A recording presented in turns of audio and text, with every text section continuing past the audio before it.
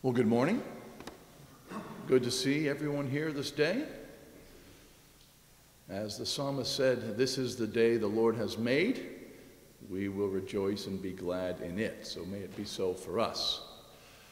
And as we begin, let's pray and seek our great God, asking him for his help on this, the Lord's day. Let's pray together.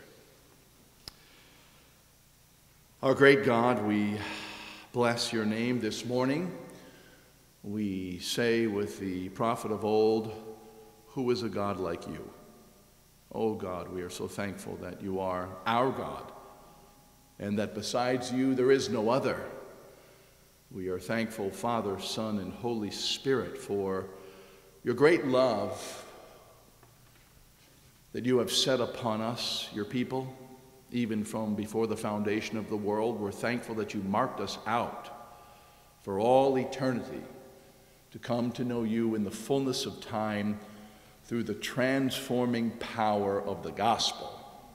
And we are grateful, Lord, that we have been made the recipients of so great a salvation. And we are thankful, Lord, that we are here this day as your redeemed, as your blood-bought ones through Jesus Christ, our Savior. And Father, as we are gathered here this day, we are gathered with the express purpose to bless your name, to learn from you, to be instructed by you, to be helped through the Word of God. And we pray, O God, that all of these things would be realized in our midst this day, and more importantly, in our hearts. God, we pray for our dear brother Jim, and we're asking, O God, that your anointing would be upon him by the Holy Spirit, that he would communicate your truth to us well, and that we, O God, would have receptive hearts and minds to the truths that we will consider from Scripture. O God, we pray that you would shut us up to your things. O Lord, we pray that you would help us to push out all distractions and to focus intently upon your truth. O God, might it run and have free course in our midst this day. Might you build us up in our most holy faith to the end, that we will bless your name and be found walking in your things entirely. Give us grace, O God. Help us from this early hour all the way to the end of the day till we exclaim our last amen. Be in our midst, O God. We pray and we ask all of these things in that glorious and exalted name of Jesus Christ our Lord. Amen. Brother Jim, please come. Most of you, if not all of you, will know Jim Domm. Jim is a longtime Reformed Baptist pastor who is continuing to minister in many places, even in his, quote, retirement. And we're thankful that we can have him here for the full day to preach God's word to us. So, Brother Jim, please come and do that very thing.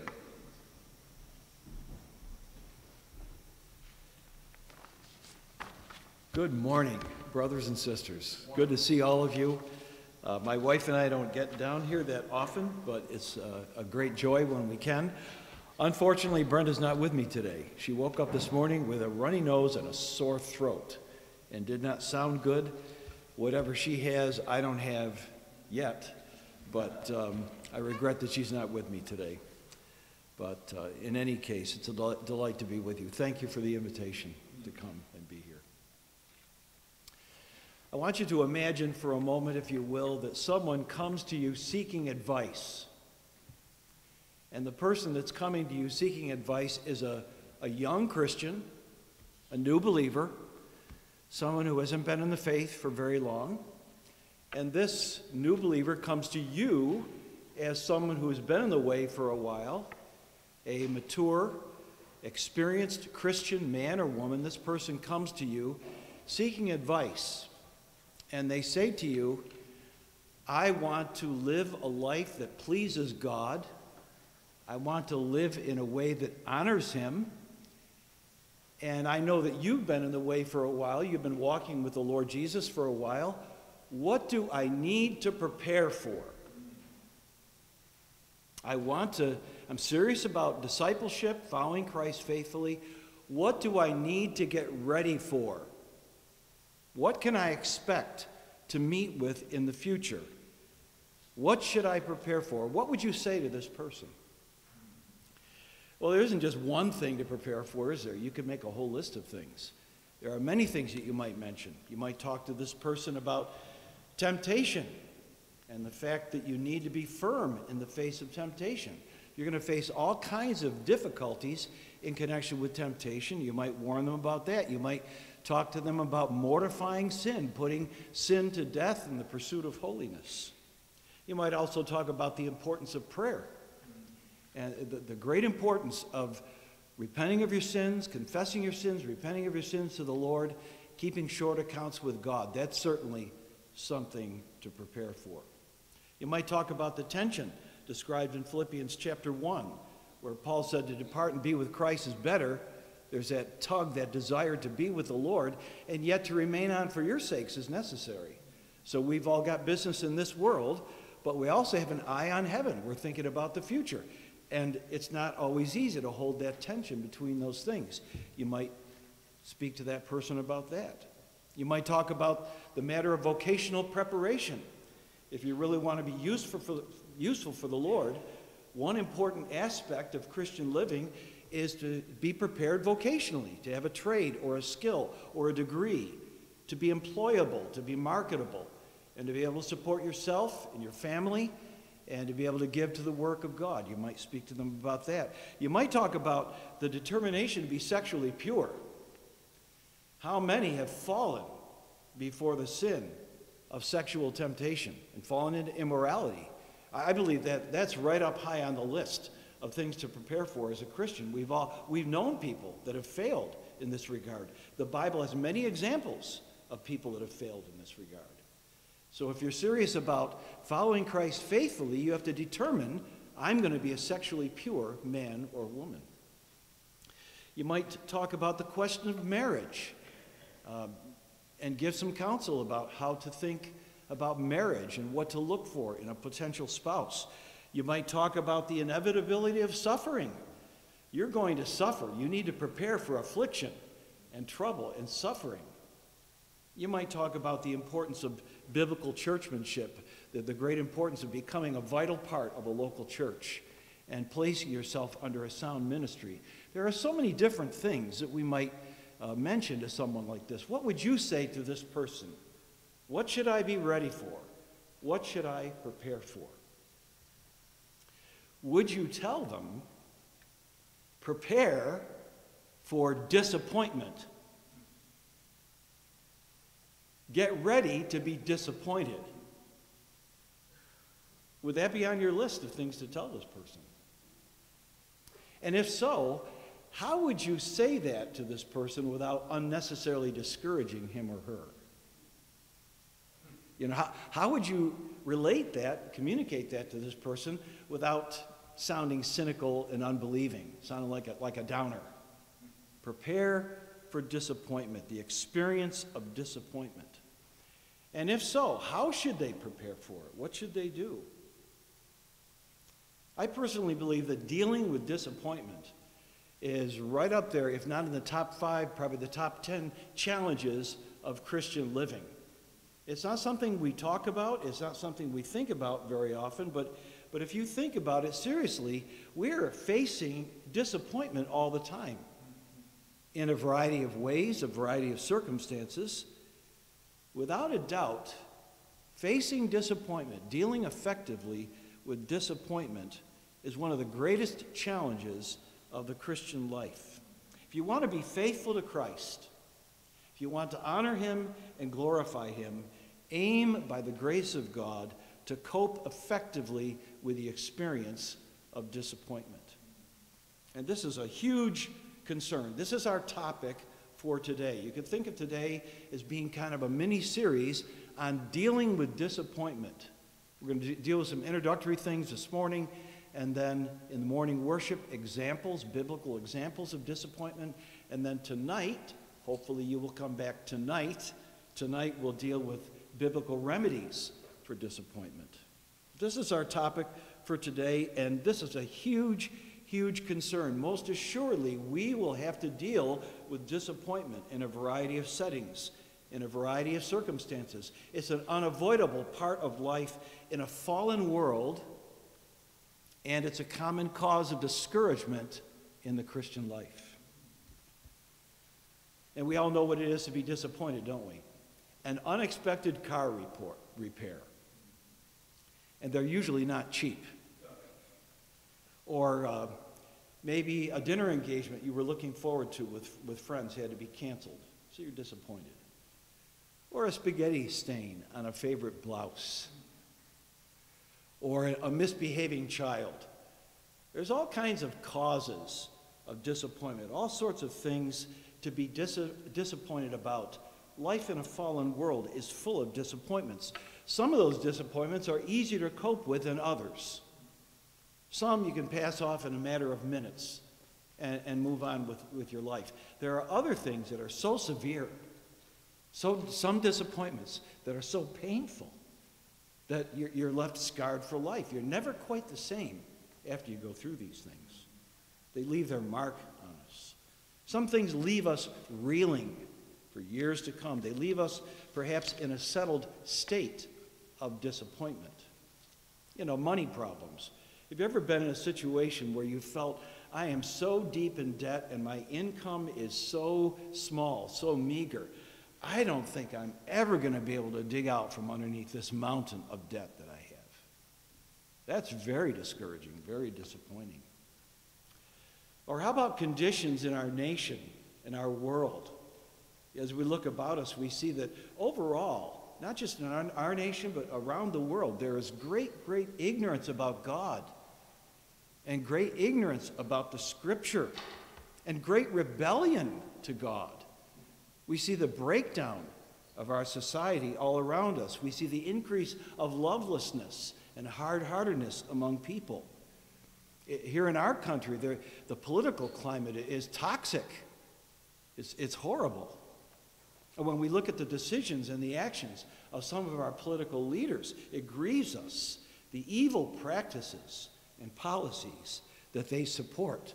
We see a marked absence of truth in the public arena. These things are disappointing to us. Personal tragedy may strike. Maybe you break a bone, or you get the diagnosis. You have stage 4 pancreatic cancer. Tragedy of some kind strikes. You experience an accident, or a fire in your home, or a flood, or some other kind of tragedy. Unemployment, or illness, or injury. Perhaps even death of a loved one. Death of a friend or a family member, a sibling, a parent, or a spouse, a child. That's disappointing. People are disappointing. Relationships go sour. And people sin against us. People let us down. Promises are broken. Trust is violated. People don't live up to our expectations. That is disappointing. And then there's all kinds of physical and mental afflictions and disorders, migraines, arthritis, back problems, stomach problems, depression, or other mental issues. Some of those mental issues associated with the aging process. And then speaking of aging, what a great source of discouragement and disappointment this is as we get older and our physical body, our mental condition and physical condition continues to decline. Then there's remaining sin. Remaining sin, besetting sin. We all have our area or areas of particular weakness. And we almost never cease to be amazed with the grip that this thing still has on me after all these years. And that is disappointing. Weight problems, anger management issues, pride, lust, fear, anxiety. And there are times we seem hopelessly weak against these things, just ensnared and so easily overcome by remaining sin, or maybe reigning sin, as the case may be. And then there's plans and dreams and goals, desires that we have, things that we would like to see take place, things we'd like to work for, and these things are frustrated. Things don't work out as you'd planned or hoped. We find ourselves in places and situations you never imagined you would be. Have you ever said that to yourself? You're in a situation, I never thought I would be in this kind of a situation. And that's disappointing. Singleness can be disappointing. And I need to qualify this. I am not saying or implying that singleness is always a disappointing condition to be in. There are some believers who choose. It's a conscious choice. I choose to be single so that I might serve Christ better. But singleness can be disappointing when you don't feel like you have the gift of singleness and you want to be married, you want to have a family, and you look out, there's nobody even close to the horizon. That's disappointing. Childlessness is disappointing. Unconverted friends and loved ones bring disappointment. And then last on my short list here, this is a short list, last on my short list, but not least, is ourselves. We can be the greatest disappointment to ourselves. We bring the greatest disappointment. It's our fault. We're the cause of it. Life can be one long series of disappointments. And you live with these things every day. And you manage to push them aside and push them down. You get by. You keep pressing on. You don't talk to people about it. You know, when you're here at church, hey, brother, how you doing? What's going on these days? Nobody says, well, I've been really disappointed lately. We don't talk like that. We don't talk about our disappointment. But the fact is, you're disappointed. You expected better things. You didn't think things would turn out as they have. You didn't think things would be this difficult, and you're disappointed. You're having a hard time. And Christians aren't supposed to be disappointed, at least not for very long. They're not supposed to be disappointed. They're not supposed to be dissatisfied people. They're supposed to be joyful and content. And deep down inside, all of us know as believers that if we are disappointed, we can't stay there for very long. We can't remain disappointed for very long because disappointment, if left unchecked, is positively destructive and harmful. Disappointment unchecked leaves one prone to things like discontentment, sinful anger, chronic bitterness, cynicism, unbelief, joylessness, prayerlessness, self-righteousness. Disappointment can make us self-righteous people, self-pity, self-indulgent, passive. Disappointment unchecked leaves us with a lack of motivation and many other things. It's all bad stuff. If unchecked, disappointment can become the mother of a whole lot of sins. Disappointment aims for the spiritual jugular vein. It aims to kill us if it has its way.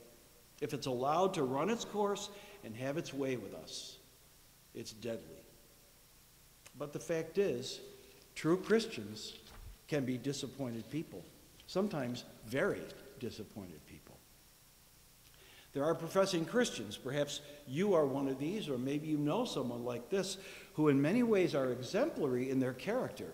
You wish you could take some of the good stuff that they have, package it up, and inject it into yourself so that you would have these same virtues and same character traits.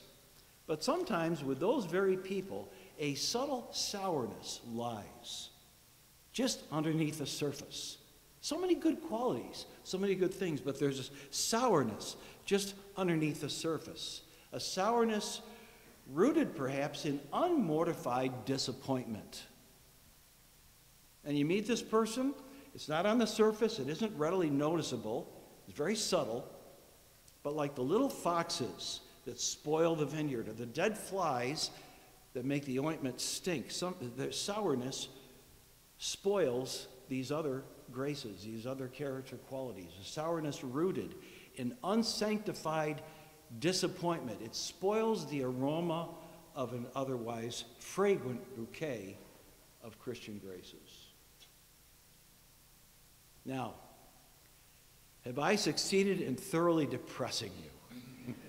You didn't come to church for this, right? You came to church to get some help, some strength, some encouragement, right? And have I succeeded in depressing you? I hope not. But I invite you to come along with me today on a journey. This little mini-series on disappointment. Because disappointment is a serious matter. It's far more common than we think. And it's a serious matter. It should not be made light of. We must face it square on. We can't afford to ignore it. And this isn't something that many people talk about, as I mentioned earlier. But we ought to talk about it. Because this is where many of us live from day to day. So we come, first of all, to the primary concern in this first session this morning. It's a simple question. What is disappointment? What is it? We need to be done by 10:30, is that right? Okay. What is disappointment? It's always good to define things. Disappointment is an emotional condition. It's an emotional frame, a disposition of heart and mind, a frame that results from a misalignment or a disconnect between two things: your expectations about something and your actual experience. Not the other way around, but this way. You expect something up here. This is your actual experience. And so this gap, this gulf, this disconnect between what you expect and what you experience results in a particular emotional, mental disposition that we call disappointment. When our experience falls short of our expectations, disappointment is the result. When in our judgment things are not as they ought to be, we're disappointed. We think something is really great, going to be really great, ought to be really great. We get there, we experience it, it isn't, we're disappointed. We look forward to something, oh, this is going to be great. We get there, we experience it, it isn't so great, we're disappointed. Disappointment is a sadness, the distress, the displeasure, the dismay that we feel when our plans don't work out or when our dreams aren't realized, our desires aren't fulfilled, our goals aren't achieved, our expectations aren't met. Disappointment is the result. It's the polar opposite of that welcome surprise and gladness that we feel when our expectations are exceeded. How often are your expectations exceeded? Not as often as when they're not met. Things rarely go as we expect them to. And as we get older, we recognize this. We start out life, generally speaking, as a younger person. We have all kinds of idealism. As we get older, we recognize that we need to temper our idealism to be a little bit more realistic. And so we learn to do this. We learn to expect less so that we won't be so disappointed. But when our expectations are exceeded, how delightful it is. How happy we are. Disappointment's the opposite of that. You may not be as I am, but in business transactions, I am willing to pay more money if I get good service or better service. Now, you might not be like that. And of course, price isn't totally out of the picture. Price is important. But the really important thing for me isn't just the price, it's also getting the service, good service. There's a hardware store right near our house where we just moved in Massachusetts, and they have everything in that hardware store.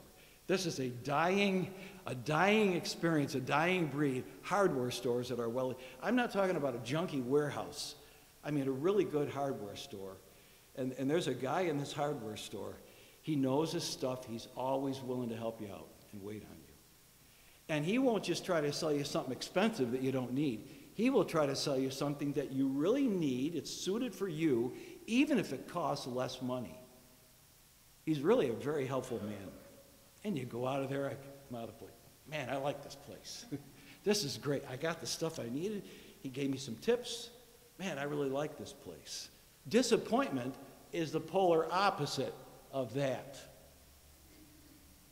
You know what I'm talking about when your expectations are exceeded, how great it is? Disappointment is the opposite of that. When somebody goes above and beyond the call of duty, that is so encouraging. But disappointment is the opposite of that. Disappointment is the letdown that you feel when your experience doesn't measure up to your expectations. Let's turn to Proverbs chapter 13. Proverbs chapter 13 and verse 12. Proverbs 13, verse 12.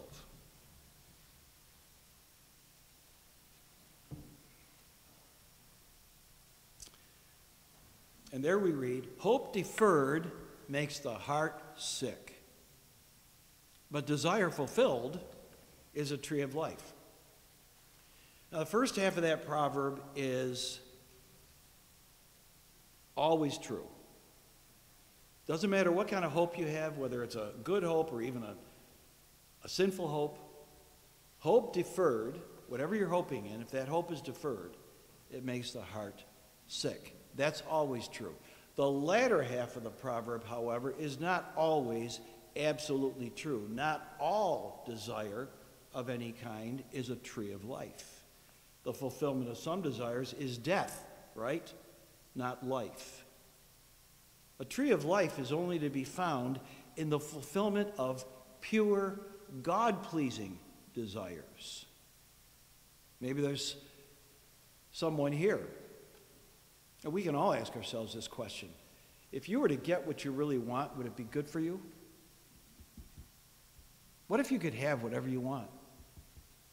What if, in terms of a specific thing or things, a specific area, if you could get what you want and have what you want, would it really be good for you? It's a good thing God doesn't give us what we want, because sometimes we don't have good desires.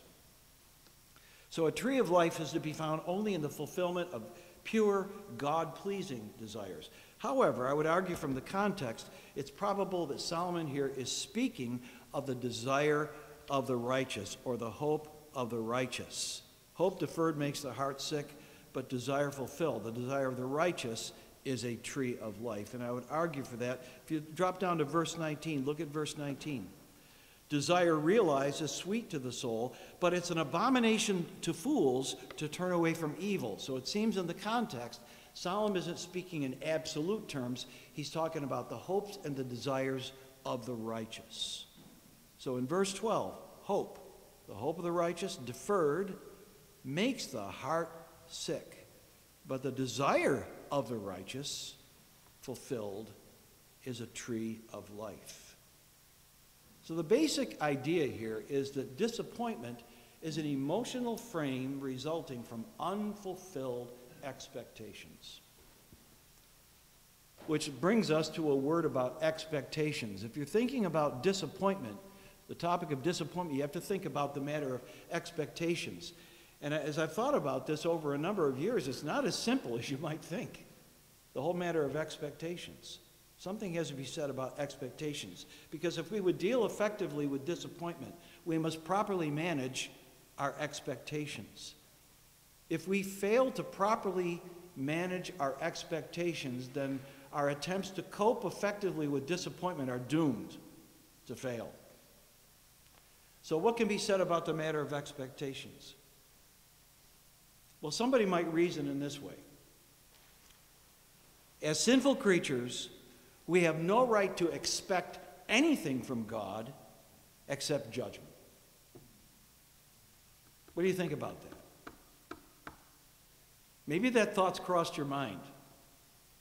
Maybe not. Listen to William J. What right to protection does a subject that has become rebellious? What right to wages has a servant that has run away from his master? See, he's really describing us. We're like servants that have run away from our master. We're rebels. And what right to protection do we have? What right to wages do we have? As sinners, we had forfeited all expectations from God except a fearful looking for judgment and fire and indignation, end quote. All right? And we agree with these words, but there's at least one exception. May we not expect God to keep his word. Even as sinful creatures, may we not expect God to keep his word. May we not expect the mercy and the grace and the forgiveness that God himself promises. And of course we may. We might further reason, as followers of Christ, we should be willing to forego our right to expect anything from others.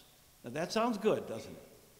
We should be willing to forego our right to expect anything from others as followers of Christ. Self-denial and cross-bearing, right? And again, that's true at times, but it's not absolutely true. Again, listen to William J. Man has rights with regard to his fellow creatures. Children have rights with regard to parents.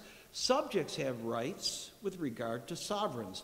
A man has the right to enjoy the fruit of his labors. He has the right to worship the supreme being according to his conscience. End quote. Those are rights. Think of the Apostle Paul. On more than one occasion, when he was faced with beating and imprisonment, he asserted his rights as a Roman citizen. There are times when we can expect to assert our rights. It's right and good. The world cannot function properly if this were not the case. Now, yes, to be sure, at times, love will forego its rights. It does not seek its own. 1 Corinthians 13:5. Love isn't selfish. It doesn't seek its own happiness exclusively. And it doesn't seek its own happiness at the expense or the injury of others.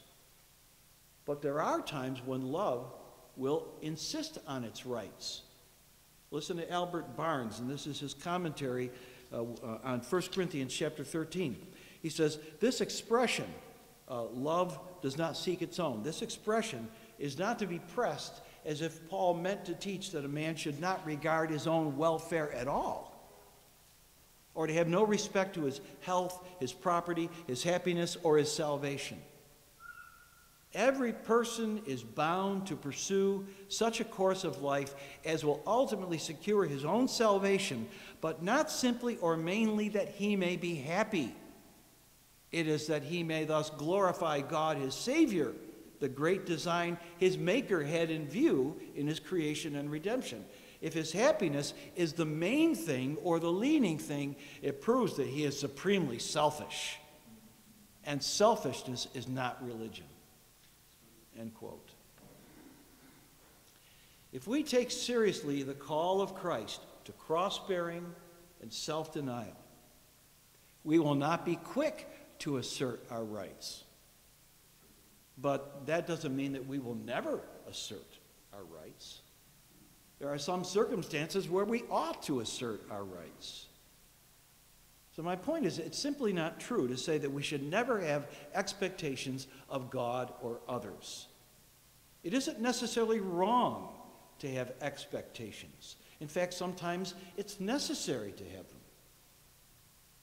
Some of our expectations are little more than personal preferences.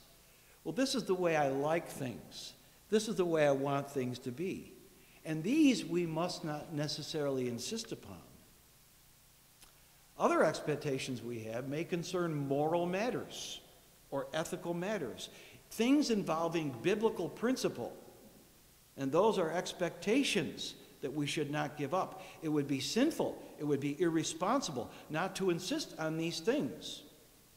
Wives expect their husbands to treat them lovingly and respectfully and kindly. It would be wrong for them not to expect that. Expect their minor children to obey them. It would be wrong for them not to. Grandkids may expect Grandma and Grandpa to bring a package of Skittles every time they come for a visit. Now that is an entitlement. That's not a reasonable expectation. That's a different matter. An entitlement. Entitlement is a belief that I deserve special treatment. I'm just entitled to this. This is something that I prefer. It's an expectation you don't have a right to. So some of our expectations are arbitrary, completely arbitrary. Nothing more than entitlements that we presume to be our rights. You know, the right to have the job you want. Don't we assume that sometimes? The right to live where you want to. Well, I shouldn't have to live in that town or in that part of town. I should be able to live here. Like it's your right. The right to have the health you want. The right to have the family you want. The number of children you want. Not just 4, but I have 2 girls, 2 boys. Not 3 girls and 1 boy. The right to have a church that has no difficulties or problems. You know, I should be able to go to church every week and just have a grand old time. 10, 20 years, just do that. And I shouldn't have to be putting up with problems in the church. It's my right. The right to have life without problems and difficulties. The right to be successful. I ought to be successful in my chosen field. Or the right to be attractive. Or the right to have your own way about certain things. To be able to eat the food you want. To be able to live in the house you want. And to have your own way in this thing or that thing. You say, well, that's silly. A lot of these things are silly. We don't really have rights to those things. That's true. It is silly. But how often do we set our hearts on these very things? And then when we don't get them, we're disappointed. We're saddened. Or at least it's difficult for us. We might get over it, but it's difficult for us to deal with. No wonder we're disappointed, because we have these expectations, things we set our hearts on, and God has never promised us these things. How about this one? If I do things in just the right way, if I do this thing or that thing in this way, the right way, that will be the outcome. Now, we might have reason to think that or hope that, but it doesn't always work out that way, right? The outcome doesn't always turn out the way we want. We can almost expect, well, because I did it the right way, that it should turn out in a good way. Some of our expectations are arbitrary. Others are right and reasonable. And it's so important for us to distinguish those two things. Expectations that are purely preferences, purely arbitrary, expectations that are right and reasonable. It's important to distinguish those two things. But in either case, when those expectations aren't met, disappointment is the result. You know, you might be disappointed because you didn't have the upbringing that you wish you had. You look at other people and you see the wonderful family life they had coming up. You didn't have that, and you're disappointed about it. You didn't get the education that you'd hoped to get.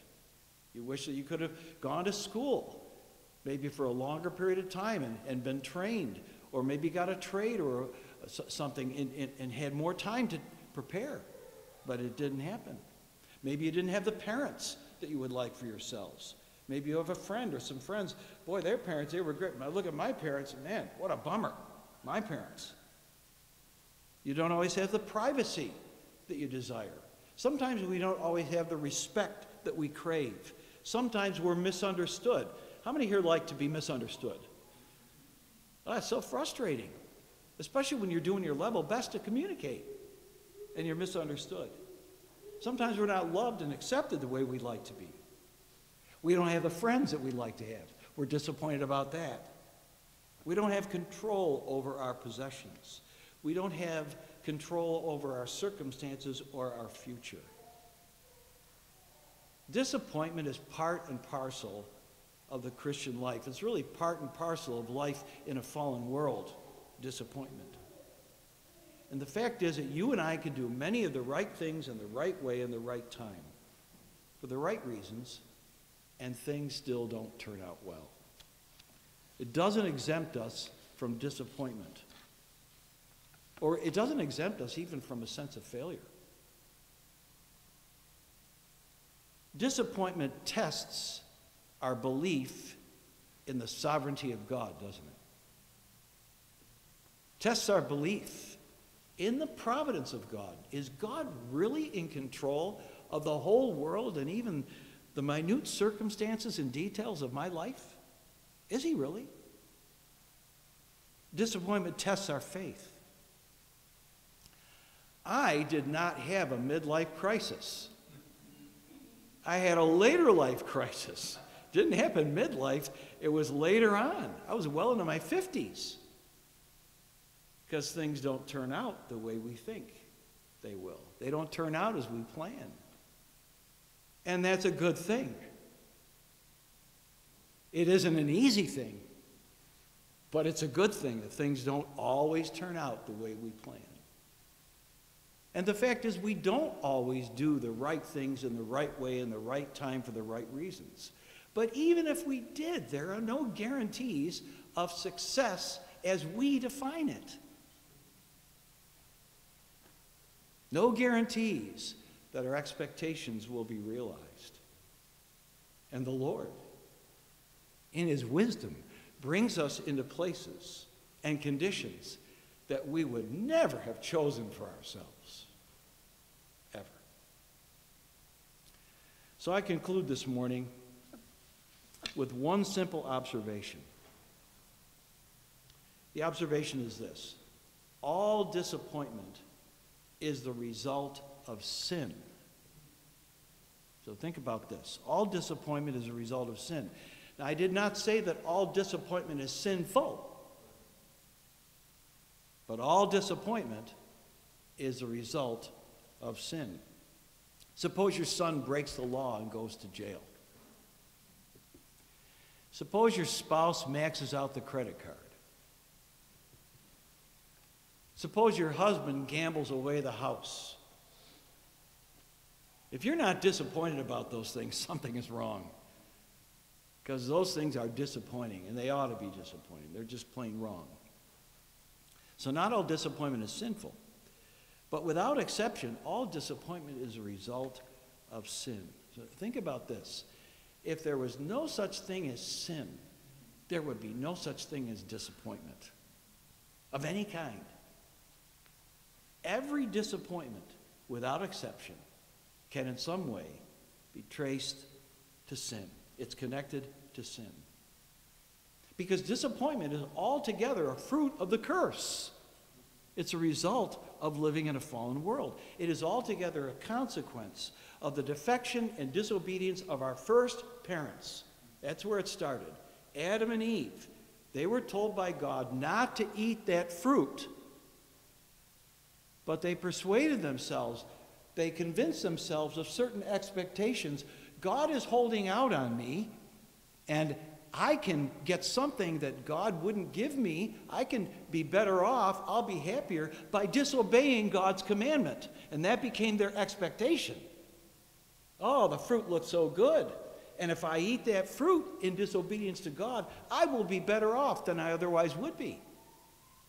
And that became the expectation. And were they disappointed? Big disappointment.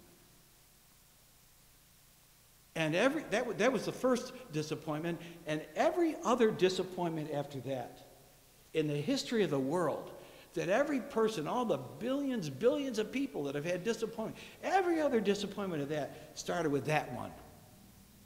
It all came from that one. See, Christians are realists. We don't go around thinking, oh, this world is so great. Life in this world is just wonderful. We never have delusions about having heaven on earth, paradise on earth. No. Because this is a fallen world. And it's a world marked by disappointment. Christians are realists. Some people don't think so. Some people think Christians are just fools living in fairy tale land. You know, they're reading this Bible. Everybody knows the Bible's full of contradictions. The Bible's not true. And Christians read that Bible, they believe that book. How absurd that is. And some people like to think they're more in touch with reality. Really?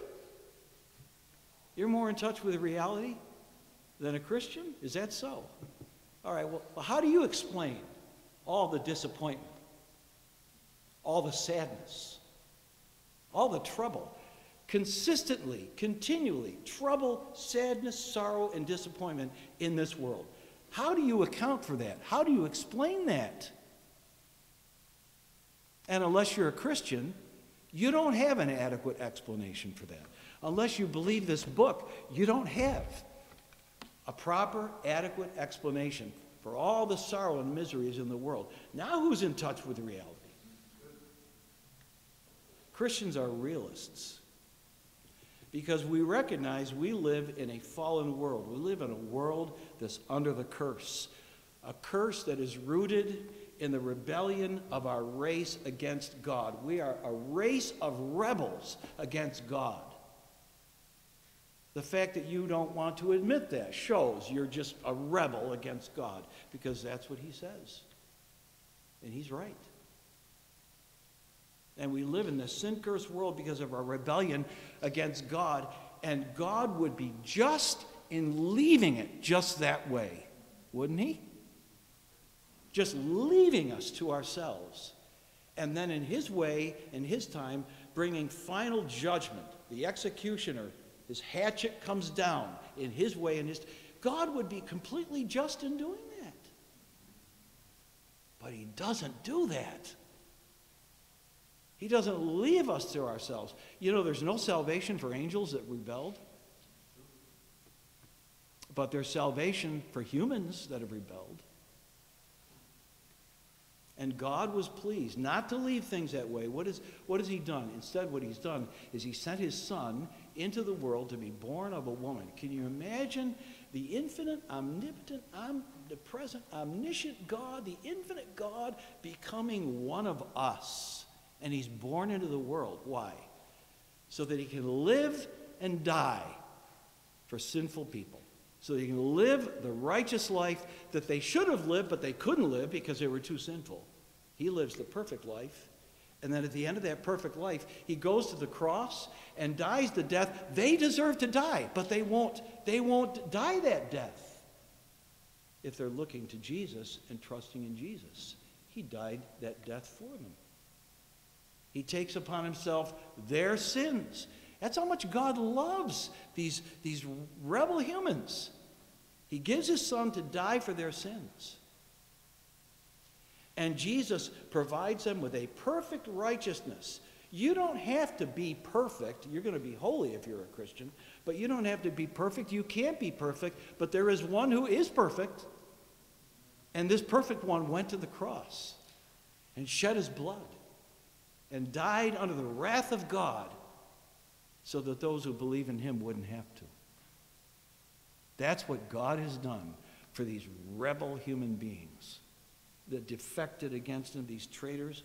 God comes announcing amnesty for rebel humans.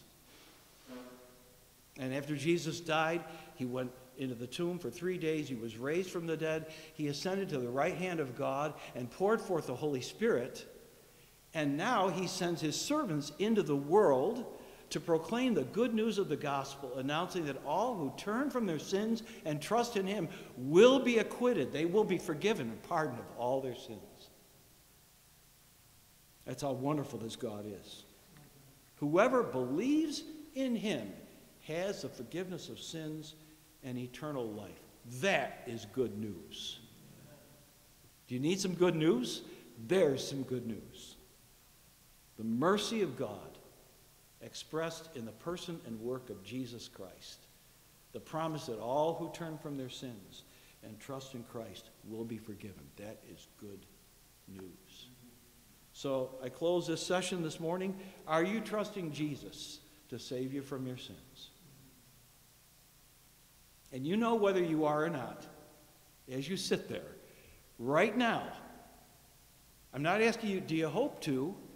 Maybe later you will. Or if you did in the past. No, right now, are you trusting Jesus to save you from your sins? If not, why not? What is more important than that? What is it that's holding you back from trusting in the Lord Jesus Christ?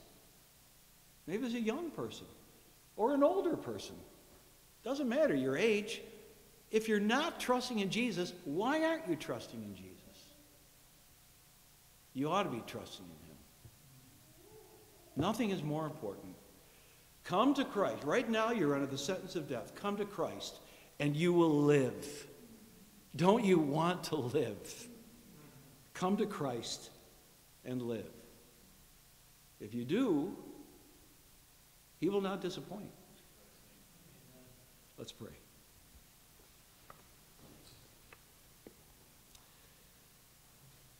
Our Father, we thank you that in Christ there is an abundance of resources and gifts and blessings and provisions to enable us to deal with the disappointments and the trouble of life. We thank you that in Christ are hidden all